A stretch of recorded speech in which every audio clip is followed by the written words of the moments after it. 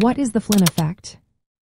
Imagine taking an intelligence test today and scoring higher than someone who took the same test 50 years ago, even if you both have the same level of education and background.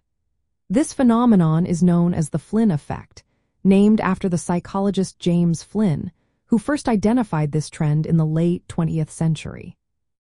The Flynn effect refers to the observed increase in intelligence test scores over time across many populations.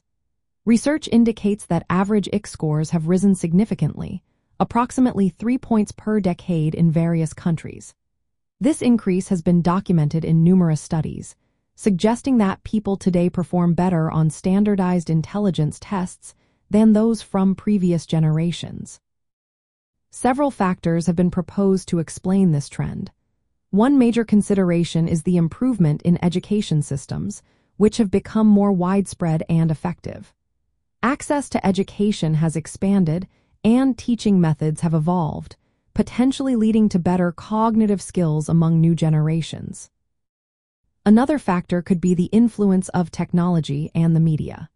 With the rise of the internet and digital devices, individuals are exposed to more information and complex problem-solving tasks than ever before. This constant engagement with challenging material may contribute to enhanced cognitive abilities. Additionally, improved nutrition and health care may play a role in this increase. Better overall health can lead to improved brain development and function, which may positively affect intelligence test scores.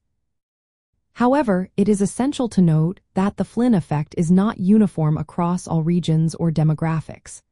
Some studies indicate that the trend may be slowing down or even reversing in certain areas, raising questions about the future of intelligence testing and what it truly measures.